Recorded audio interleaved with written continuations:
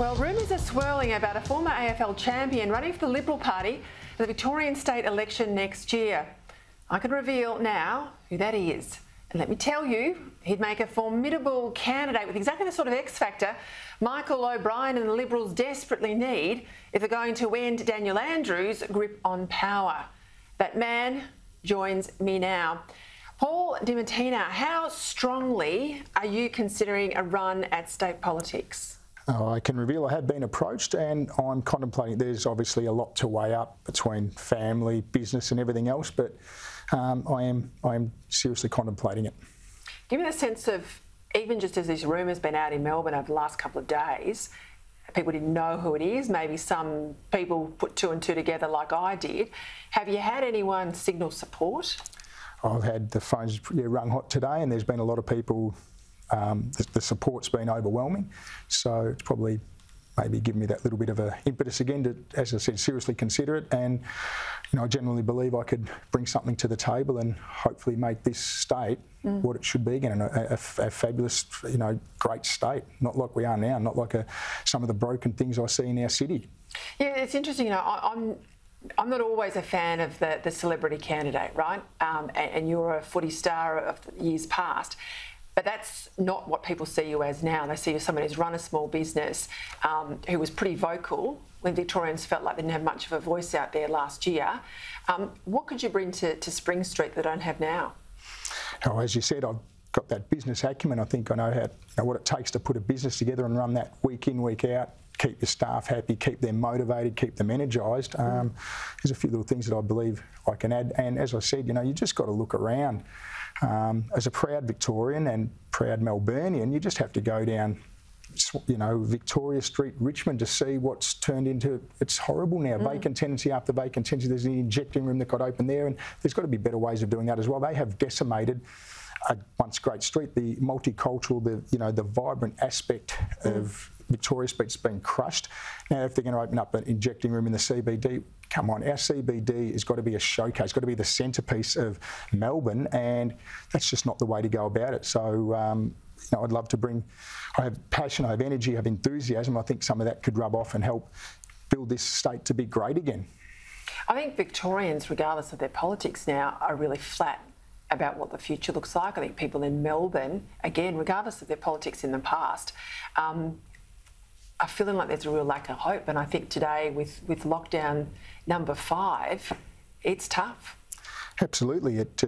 Obviously it causes anxiety and stress and everything that goes with it. It's also your staff, again, that have to go through it again and work out how they're going to survive for another 5 days without any income coming in with their, as I said, we'll do what we can as a business to support our staff, and I know a lot of other businesses out there are doing everything they can to keep their staff happy, employed, and giving them hope. And sometimes that hope just keeps getting crushed. We can't just keep this roller coaster of emotion and roller coaster of open shut, because eventually we're going to close this state down for business for good, because I've already seen the attrition rate, and people just have to walk around your main street, wherever you live, go down your high street, look at Clarendon Street, South Melbourne, decimated, vacant tenancy, it's a ghost town. The CBD, when you walk through that some nights, it's horrible, it's deplorable what's actually happened. And as I said, I'm a proud, passionate Victorian, and we need to get this state moving again, and we need, we need people giving people hope out there. As much as, yes, I've always been a Liberal voter, but I'm also very blue collar. I'm a hard worker, and that's what I did on the football field. I was, it's probably a bit of a scrubber the way I played, but I made it just by sheer hard work and a will to win and a will to make myself better, and it's what I try to do in my business, and that's what I believe I could also potentially add. I think, I spent my life analysing politics and the media. I think that's probably why you cut through last year, because you were real, right? And Victorians were hurting, and they wanted someone to thump the table and say to government, this is not good enough. We can't cope like this. And I know a lot of businesses felt like that. They certainly would tell that to me on the phone, but they were scared to go on camera. They were scared to do media, because the retribution from the Andrews government, the unions and Labor in Victoria, is pretty strong for business, isn't it? It is. Some people, they don't like being shot down. I'm lucky I'm not on social media. I couldn't care what people think of me. If you like me, you like me. If you don't, you don't. I'm not going to lose sleep over it. I really don't. Really don't care what people think about me. And whereas a lot of other people do, they really worry about what the left or what the do-gooders. And you know what? I've got a social conscience. I care about people's lives. I care, but also care about the mental health and well-being of not only my staff, it's your family and the wider community. And I thought the whole mandate was to make sure we protect the elderly and the vulnerable. I've been vaccinated. What's the point of having a vaccination if I have to go back into lockdown again?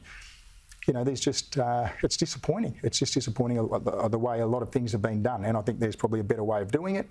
And as I said, you know what, if I'm going to open my big mouth, and that's why I'm contemplating going into politics, because, you know, you want to make a difference. No use, but yeah, make a difference. Not just if you're going to be outspoken, you know, put your mouth and everything else where, you know, put myself on the line and do it. So as I said, I am seriously weighing it up, and I'm, you know, probably potentially looking at Albert Park. Hang on, Albert Park is the Health Minister, Martin Foley, and I mean, I don't think Martin Foley could string a sentence together.